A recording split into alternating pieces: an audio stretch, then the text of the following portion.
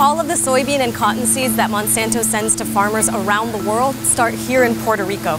While the U.S. territory drowns in billions of dollars in debt, its government is giving agrochemical corporations like Monsanto, now owned by Bayer, huge tax breaks to test and grow GMO seeds. And now some Puerto Ricans are resisting, saying Monsanto has not only cost them their livelihood, it's making them sick. I cry because I think that maybe I will die.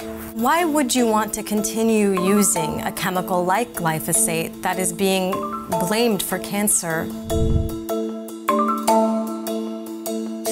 This is all Monsanto's. We just want them out of here. They're killing us with the pesticides, you know? They're f***ing us up. Why do you say that? Because I don't feel the same anymore. What do you feel? Watery eyes, itchy, you know? That stuff stinks. Alexis and his grandfather Jose live in a small neighborhood in Puerto Rico's southern municipality of Juana Diaz. Right across the street from their home is a field owned by Monsanto, now Bayer. Major multinational seed companies operate here, using this fertile land to test and grow genetically modified crops. Monsanto alone controls about 3,000 acres. Monsanto was founded as a chemical company in 1901. It was responsible for the deadly herbicide Agent Orange used by the U.S. military during the Vietnam War. Over time, Monsanto shifted to agriculture, becoming one of the largest seed suppliers to farmers around the world. And in the 1980s, it began experimenting with GMOs. GMOs are genetically modified organisms, and they've been modified for a certain function, like to be resistant to herbicides like Roundup or to maximize harvest for farmers around the world. But the use of GMOs is hotly debated. Some people say they're helping to solve the world's hunger problems, while others argue that they're unsafe for our health and the environment. Now to the mega merger that's taking Wall Street by storm. In 2018, Monsanto was acquired by German pharmaceutical giant Bayer for $66 billion, creating the largest agrochemical and seed corporation in the world. Juana Diaz is at the epicenter of Monsanto's seed production, and residents here say the chemicals being used in the field across the street are making them sick. Ellos pasan con los camiones y las máquinas revolcando el polvorín. Y se nos mete entonces el polvorín a las casas envenenado. Ellos no se comunican y ellos no dan información escrita. O sea, ellos realmente no han informado, no han orientado a todos nosotros sobre el químico que están aplicando ahí. Do you close your windows? Ya, bueno, sí, podemos hacerlo. Si no nos damos cuenta, ya entró el químico. Y nos damos cuenta porque empezamos a estornudar, porque nos da dolor de garganta, porque nos da dolor de cabeza, nos pica los ojos, sentimos el olor fuerte, siempre tenemos catarro, aquí parece gente de fatiga, dolor de pecho, cáncer. Monsanto has been called one of the most hated corporations in the world, controversial for its use of GMOs, for suing farmers who violate their seed licenses, and most recently, for serious illnesses linked to their trademark weed killer, Roundup. More than 13,000 plaintiffs in the U.S. now claim that exposure to Roundup and its main ingredient glyphosate caused cancer, and that Monsanto hid the risks. And so far, several plaintiffs in California have won, with combined settlements worth billions. So we're headed to meet a former Monsanto employee who's agreed to talk to us on camera, and she says that her time there working with different chemicals got her very sick. Iris worked as an agronomist at Monsanto for 8 years. She carried out experiments on genetically modified soy and corn. Es hermoso ser agrónomo. Es hermoso trabajar con la tierra, con plantas. Uno se siente parte de la naturaleza. Es un trabajo para mí que trae mucha paz. Pero en malas manos, pues es peligroso. Do you feel like Monsanto really took care of your safety? No. In my case, I use chemicals that are very dangerous. They stay in their clothes. I learned from the hard way that's almost cost my life. Que hasta el día de hoy pues no he podido conseguir respuestas del químico que estaba utilizando. How did you react to exposure to these chemicals? Que cuando las plantas de maíz tocaban esta área que estaba al descubierto y esta área, donde tocaba la hoja se inflamaba.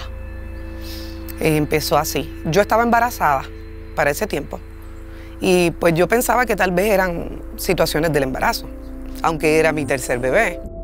Iris says she later developed respiratory problems so bad she could barely catch her breath while walking. She said a pulmonologist told her she had the lungs of a 94-year-old and advised her to take greater care at work. She also says she went into anaphylactic shock 3 times. Did any doctors tell you you might die if you continue? Yeah. So when the doctor told you if you keep working there, you will die, did you stop working? Yeah, that's the last time tenía 3 niños pequeños y tenía que decidir si quería estar más tiempo con ellos o me arriesgaba a volver a trabajar y morir. Ay, Dios mío.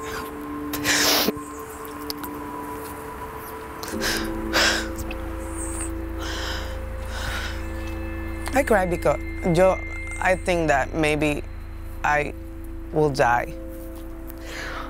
And I think about my kids. Tuve que dejar de trabajar y el mundo se me cayó encima. Monsanto terminated her employment, saying she used all of the legal leave time available to her. Iris teamed up with a lawyer to find out the exact composition of the chemicals she was handling. Instead of answering her specific question, she says Monsanto sent her a list of thousands of chemicals used in the facility she was working in. We asked the company about all of Iris's allegations. In an email, their PR representative responded by saying the safety of their employees is their top priority, and that Bayer gave Iris all information required under the law. Monsanto's getting a sweet deal in Puerto Rico. As a seed corporation, it gets the same benefits as an individual farmer, including a 90% tax exemption, access to free water, and in Monsanto's case, close to $3 million in wage subsidies. But Monsanto also gets to use way more than the 500-acre legal limit that individual farmers are restricted to. The company, now officially Bayer Crop Science, agreed to give me a tour of their new smart greenhouse. They're trying to protect the plants from us. It's warm in here. So all this is soy. And so we have 2 crops. Okay. Here you can see cotton. This is cotton. Yeah, this is cotton, little plants. These plants should have already maybe about 15 days after planting. And then here I can show you some soybean plants. So the soybean seeds that get shipped to farmers all over the world start here. They start here. It's about an 8-year process. From the moment that we start doing our research work to the moment that it's commercialized is about an 8-year process. Then I got to see how they genetically modify their plants up close. They even asked me to give it a shot myself. I'm cross-pollinating soy right now. All right. You're gonna grab it here. Your tube, and you're gonna clean. All right, so that didn't go according to plan. I have no future career at Bayer or Monsanto. It's very hard at first, but you get the idea. I should be an organic farmer. You get the feeling. Now that I experienced Monsanto's operation firsthand, it was time to ask some questions.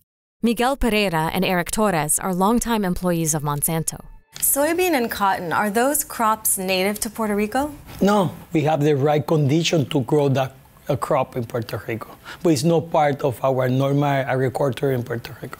I'm interested in knowing about how Puerto Ricans are benefiting from the presence of companies like Bayer, formerly Monsanto, here. How many jobs do you guys create? We create around 300 to 400 jobs between regular employees and seasonal employees. Yesterday, I was in Juana Diaz, in Arus specifically, speaking to locals there who live right across the street from your fields. And they complain about the chemical spraying there. Do you talk to them ever to let them know what you're doing? Yes. We not only that, we have this model in which we continuously try to convey messages and to get feedback from the community. There's also, you have to also to take into account that we are not the only agricultural company performing activities in the area. I know there's a lot of agrochemical companies in the area, but I confirmed with your security on the ground that the field directly across from them is Bayer. And they're saying that your chemicals are making them sick. So what do you have to say to them? Yes, remember, we are a very well-regulated company. we are regulated by EPA, by USDA, by another Department of Agriculture of Puerto Rico. I'm sure that we follow all the rules that we need to do. We go above and beyond those rules, you know. We are pretty sure that all our operation is safe for our employees, safe for the community. So are you telling me to tell these locals that are saying they're getting rashes, they have itchy eyes, watery eyes from your chemicals, don't worry, it's all safe? No, I'm pretty sure that our operation is safe. They can feel that, but I'm pretty sure it's not our operation. I'm sure about it. It's not our operation. It's safe. How can they get in touch? Just call right here. I'm pretty sure the community, no matter what community around, they know my phone number. They said they have tried to talk to Monsanto in the past and they got nothing. No, we invite the community. The Juana Diaz mayor's office told us that Monsanto is rarely in touch with them. And while the company does hold community meetings, they do not field community questions or concerns. These fields that we're talking about in Juana Diaz, do you spray glyphosate there? Yes. How much glyphosate is being used in Puerto Rico by your company? I don't know. I don't know that. We don't have that number. Again, we don't have a commercial office here, so we don't have that kind of statistic. Why would you want to continue using a chemical like glyphosate that is being blamed for cancer? There's over 800 studies that guarantee the safety of glyphosate. Who carried those studies out? Were they independent scientists or were they Monsanto? Independent studies around the world. But evidence presented in a 2018 Roundup trial revealed many of those studies were actually heavily influenced and in some cases even edited by Monsanto. Even the EU's decision to permit the use of glyphosate was based on a German study which plagiarized from Monsanto reports. And while the EPA insists glyphosate does not cause cancer, the World Health Organization says it's probably carcinogenic. Puerto Rico is suffering from a $123 billion debt crisis, and yet Monsanto has continued to receive massive tax incentives to operate here. At the same time, a lack of investment in the agricultural sector has led Puerto Rico to import 85% of its food. I wanted to know why Puerto Rico's government continues to be so generous to corporations like Monsanto, so I went to the governor. These agrochemical companies like Monsanto are basically getting the perfect setup in places like Puerto Rico. And they have billions, whereas you're billions in debt. So do they really need these tax incentives? Well, the thing is, we've been in a position of disadvantage because of our colonial treatment in Puerto Rico. So tax incentives, tax breaks that we've had have really been our only tool of economic development that we've had in Puerto Rico. People tend to think that, for example, tourism is our biggest economic driver. Really, these transnational companies represent anywhere from 42 to 46% of our economy. Puerto Rico is now importing more than 85% of its food. At the same time, one could argue you're giving away your most fertile land to these billionaire multinational corporations like Monsanto. Is that in the best interest of the Puerto Rican people? Our strategy has been to change that, right? Our aim, it's very aggressive, is to change from that 15% that we produce to a 30%, so that we reduce that dependency to 70%. We have some of the most fertile ground in the world, but there needs to be a certain driver and certain incentives so that local agricultures can flourish and that they can see the value to being and participating in the economy. So we're up in the mountains right now, and we're on our way to meet some folks who are resisting Monsanto by taking farming into their own hands. Josue, Pamela, and their 2 daughters live here and grow most of the food they consume on their small farm. We grow tomatoes, we grow cabbages, yautía, we grow coriander, kale, celery, chives, berries. Hello.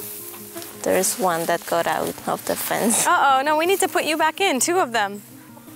Yes. How? Oh my gosh. 3 of them are out. What do you think about people who might respond to you saying that this type of farming is idealistic and you can't scale it up to the masses and feed everyone in the world? This is a personal thing for me, but I don't believe that I have to feed the masses. I believe more in a lot of people feeding the masses, a lot of people farming, and that's not idealistic. A lot of small farms is more realistic. it's more sustainable, and it's less harmful for the whole environment. We fight to produce our food, to have a way of life that is not just only for people, but for the whole planet, for the animals, for the plants, the environment, for everything. Hey guys, it's Dena and I'm here in Puerto Rico, and that's what Monsanto's been up to. Do you think Puerto Ricans are getting their fair shake? Let me know in the comments, and be sure to like this video, please share it, and subscribe to our Direct From playlist. Make sure to also watch the next episode, also filmed here in Puerto Rico.